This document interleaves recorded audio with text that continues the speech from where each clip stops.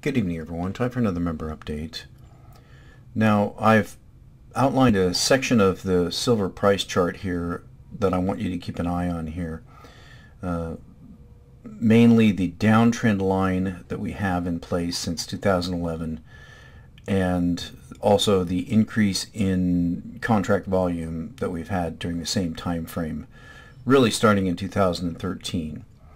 So what we're going to look at is this alleged JP Morgan silver stockpile.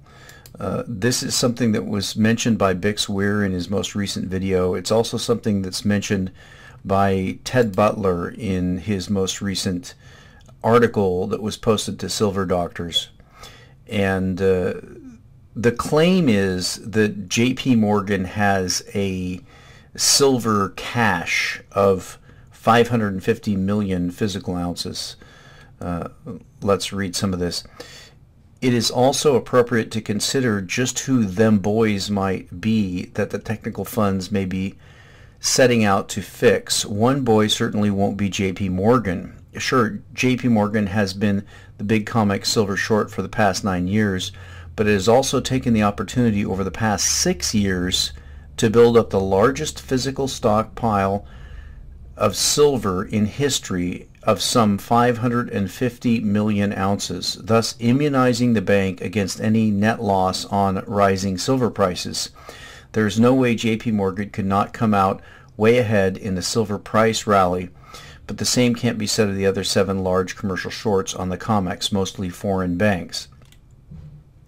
So this is the proposition that we're asked to believe, that over the last, he's claiming over the past 6 years that JP Morgan has accumulated 550 million physical ounces.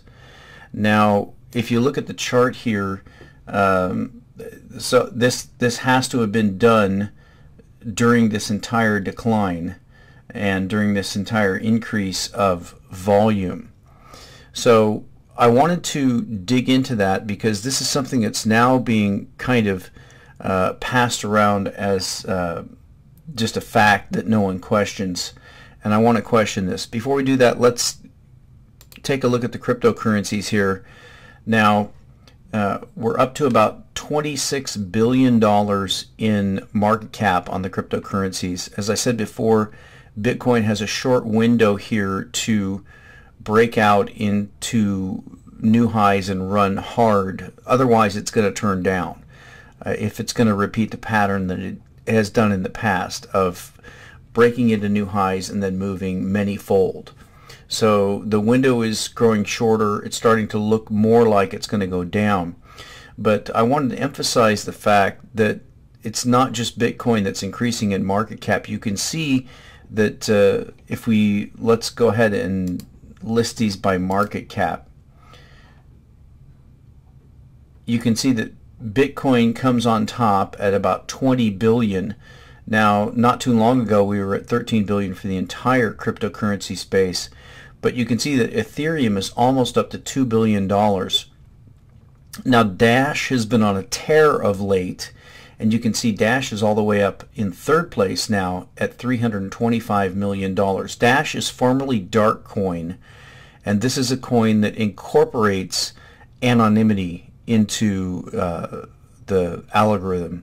So that's a different idea. You can also see Monero here at 215 million and Ripple 200 million, Litecoin 200 million. So we have really about 5 or 6 coins that can operate in the space of avoiding capital controls, doing what cryptocurrencies need to do, which is allow people to transfer wealth from one jurisdiction to another without government interference. And there's a lot of question about Bitcoin's transaction times.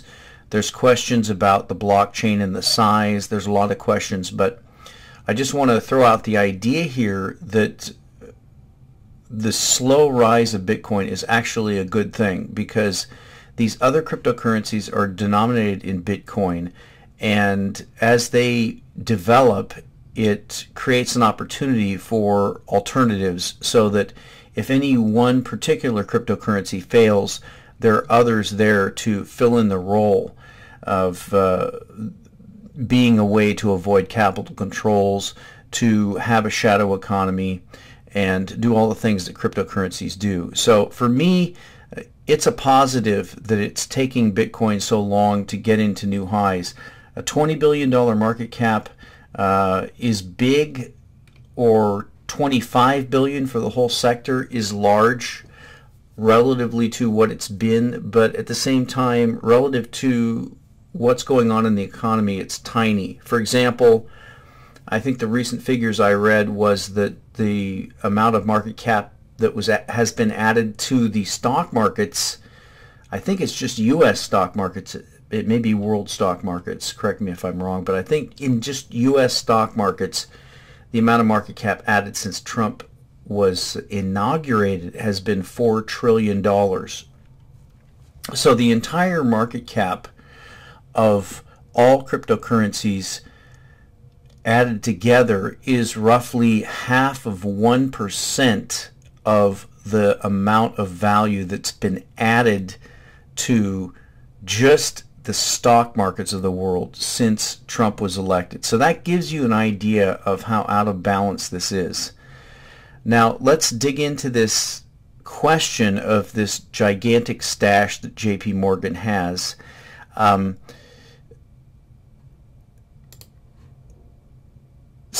Ted Butler's claim that JP Morgan has 550 million ounces immunizing them against the loss. We're not really given any evidence of where they got this silver. And my first question is this really true? Can we trust Ted Butler? Can we trust JP Morgan? So I did some independent analysis from the Silver Institute and from the coin figures, and it doesn't add up for me. But let's start out by reading the Jeff Nielsen article on this supposed silver hoard here. And this is the article called JP Morgan's Imaginary Silver Hoard is explained by Jeff Nielsen. Now this is actually 2 years ago, and at the time of the writing here, I think the claim was that the stockpile was roughly 350 million ounces. Now Ted Butler is saying it's 550 million ounces. So let's read this. Over the past couple of months, several respected commentators and of course the mainstream media have been reporting that JP Morgan has supposedly amassed a gigantic hoard of physical silver, roughly twice as large as what was amassed by the Hunt brothers and their cartel back in 1980 when the Hunt brothers were formally charged and convicted of cornering the silver market. This report was previously greeted with extreme skepticism in a previous commentary for a multitude of reasons. When the Hunt brothers were charged/convicted of cornering the market, their hoard accounted for less than 20% of total global inventories, yet this squeeze on the market resulted in the price of silver soaring by a factor of 10, i.e. 1,000%. The JP Morgan silver hoard is supposed to be twice as large as that of the Hunt brothers, yet it comes at a time where global silver inventories are at best 1/4 as large as back in 1980. In other words, the JP Morgan silver hoard, if it existed, would represent a market concentration of at least 8 times as extreme as that of the Hunt brothers. Yet, while JP Morgan has been accumulating this supposed hoard, the price of silver has been falling. Let me repeat this point to ensure that is clearly grasped by readers. We have a supposed market concentration today in the silver market by JP Morgan, which is 8 times as extreme as that of the Hunt brothers when the price of silver increased by 1,000%. Yet today, the price of silver has been falling, not spiking higher. How is this possible? It's not. There is no rational, legitimate market or universe where a market concentration of this supposed magnitude could not result in a dramatic upward spike in price, period. Certainly, if this much silver was ever dumped onto the market rather than supposedly withdrawn from the market, we know what would happen to the price of silver. It would plummet lower. Obviously, markets by definition move in 2 directions. If dumping massive amounts of silver and even paper called silver onto the market causes prices to crash, always, then withdrawing massive quantities of physical silver from the market must cause prices to soar, always. This brings us to the explanation of JP Morgan's latest gigantic silver fraud and the purpose behind that fraud. Further enlightenment comes via the interesting observations of Bill Holter from June 26th. First, we have an insane situation brewing in COMEX silver. The open interest finally exceeded 200,000 contracts, 1 billion ounces. I believe the only other time this much open interest existed was back in 1980 or 81. This makes no sense whatsoever. The price is again plumbing 4-year lows, yet open interest has moved to record highs. In other words, we have Mr. Holter reporting a market insanity precisely parallel to what was just noted before this, where JP Morgan has purportedly accumulated an extreme long position in the silver market, larger and more extreme than in 1980, yet the price has gone down rather than up. Holter continues, the fact open interest has expanded while prices declined is proof positive the initiation of this expanded open interest has been by shorts, but absorbed by someone on the other side of the trade. Total global production of silver is only 800 million ounces or thereabouts, so COMEX shorts have contracted to deliver 25% more silver than will even be produced globally over the next 12 months. Silver available for COMEX delivery totals only 57 million ounces, so they sit on a naked short time bomb of more than 950 million ounces. Enter JP Morgan. Obviously, one does not have to be Sherlock Holmes to deduce who the someone on the other side of the trade is. They are the facilitator for the construction of this gigantic illegal short position. In an ironic example of role reversal, we have JP Morgan playing the part of the patsy long, absorbing all the bets on the other side in this serial shorting by other big bank tentacles of the one bank. Simultaneously, we have JP Morgan claiming to have accumulated a massive hoard of physical silver when the market tells us this could not possibly have occurred. Hence, we know that JP Morgan's silver hoard is imaginary silver. But this begs an obvious question. Why would the most notorious silver short in the history of the silver market pretend to accumulate a massive long position while still holding a large short position itself? To say that this makes absolutely no sense is the greatest of understatement. Obviously, there had to be an ulterior motive to this sham, as JP Morgan would certainly never engage in any behavior to deliberately drive up the price of silver, which is precisely what it seemed to be doing here. Now, via Bill Holter, we see this ulterior motive plain as day. They, the one bank, sit on a naked short time bomb of more than 950 million ounces. How do you defuse an absurdly gigantic naked short time bomb in the silver market? With an absurdly gigantic hoard of physical silver conveniently delivered to the market as needed to prevent the implosion of this time bomb. And in our criminalized system, if you don't have a hoard of real silver available for this diffusing imaginary silver, will be a perfectly good substitute. Let me refer back to the commentary which first scoffed at reports of JP Morgan's imaginary silver hoard. The purpose of JP Morgan pretending to hold a massive long position, that's an easy one. If JP Morgan pretends to be holding 350 million ounce hoard of silver, notice it's now reported by Ted Butler a 550 million ounce hoard. So we're to believe that JP Morgan's added 200 million ounces to this hoard since this article was written. And its criminal accomplices who operate and supposedly police these markets go along with this massive sham, that is 350 million ounces of silver, which this fraud factory could claim to dump onto the market as part of some future operation to crash the price of silver. This is exactly what we seem to be seeing now, except with one different wrinkle. Instead of JP Morgan's imaginary silver hoard being used to drive down the price of silver still further from already extreme depressed levels, this imaginary silver hoard will be dumped onto the market to cover the shorts to prevent an explosive rise in the price of silver when these naked shorts would otherwise implode. All that remains is to put this latest operation in the silver market in the overall context of the looming economic catastrophe which approaches the next, and this goes into dated stuff where he's obviously wrong. So here's the question that we need to look at.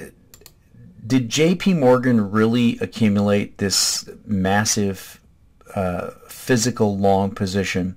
So I want to start by looking at the silver supply and demand from the Silver Institute.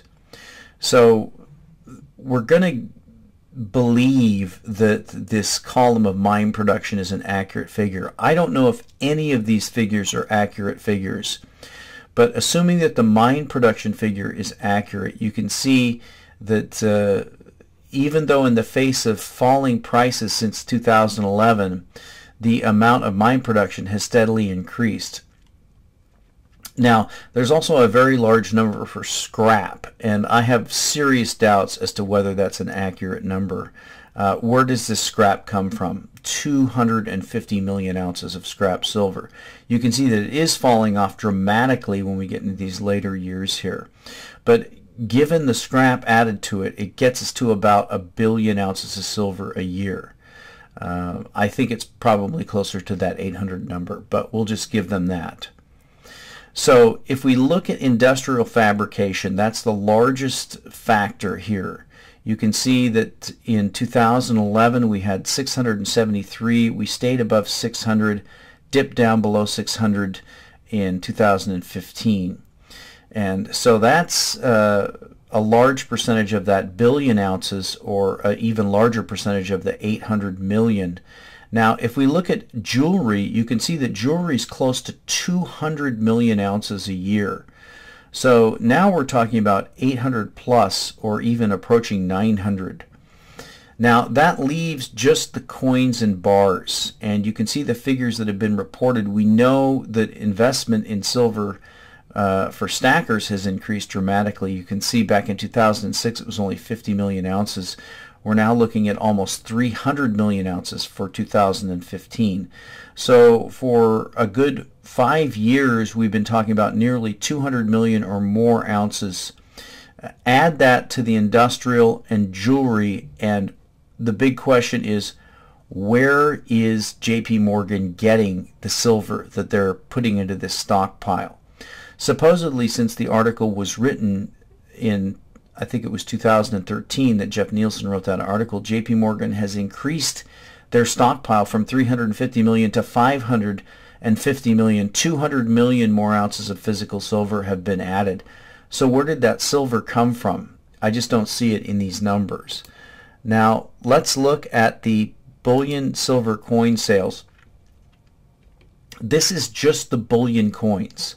So you can see that from roughly 2010, barring a big drop in 2012 after the crash, we've had almost 90 to 100 million ounces in silver bullion coin sales. So we have to go and subtract that from this number of coins and bars, because if JP Morgan is stacking silver bars, which I think if they have this 550 million ounce stockpile, it would have to be 1,000 ounce bars. Then we have to subtract this number from the coins and bars number, because we know these are not bars. Now, another number that we have to look at, which we don't have the information on, is bars like 10 ounce bars, 100 ounce bars, and 1,000 ounce bars that are being accumulated by other parties, ETFs, private parties, other banks, because you can see these figures just include Australian silver bullion, American Eagles, Philharmonics, and Maple Leafs. This doesn't include all the other collector coins, which there are a number of. There are the elephants, there are other countries, there's New Zealand.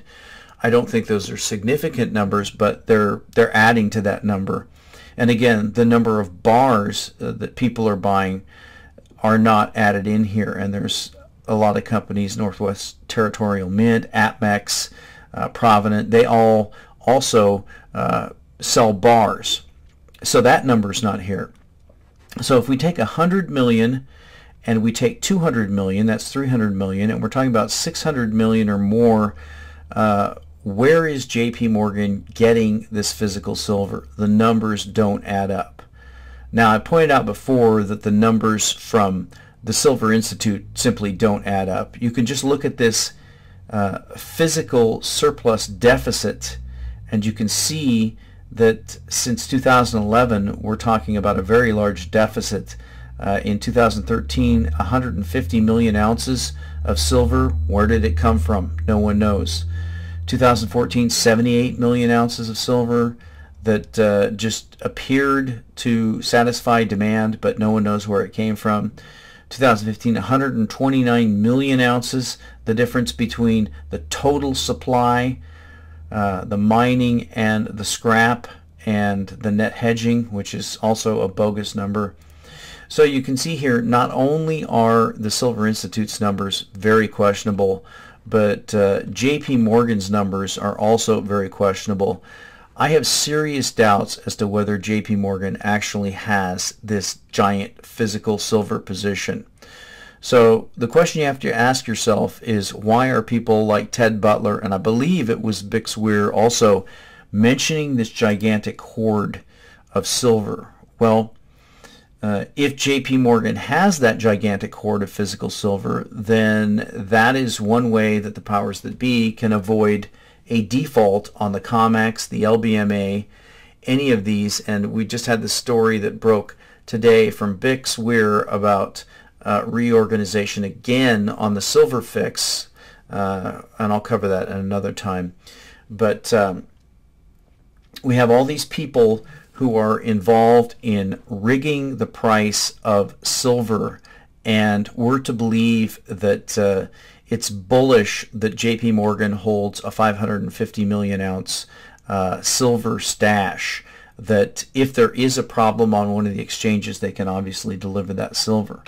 Whereas if it's the case that JP Morgan is just simply making this up, then the reason for that would be clear, that they can use that imaginary silver that they don't really have to hold over the head of the market and to discourage investors, and I think that's exactly why this is being reported. I'm interested in your comments. Tell me what you think about this, and we'll talk to you next time.